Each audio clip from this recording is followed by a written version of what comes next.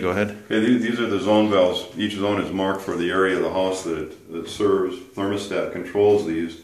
The thermostat will power and it'll open the valve, and you can see this little tallywhacker that pulls open. That happens when the thermostat calls for heat. If it's not calling for heat, its spring closes.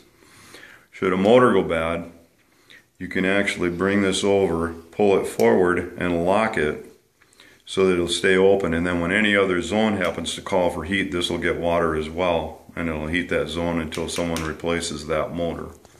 When the motor opens, there's a small switch in the back of the valve that makes contact, turns the boiler on.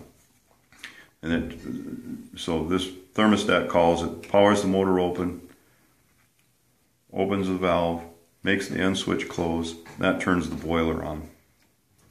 And that's that.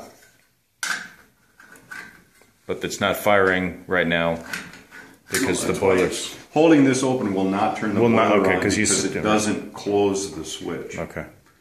Right. The thermostat has to power this motor, and it goes a little bit farther than I can pull this. So, but pulling the switch won't start the hot water. It won't start it, but it opens the valve so it allows flow through it should another zone call. And how do you know if it's, well, you just know there's no heat. That's how you know there's, for that zone. That's why you call the service guy. Yep. And we didn't make these valves, Honeywell did, and they did a pretty good job.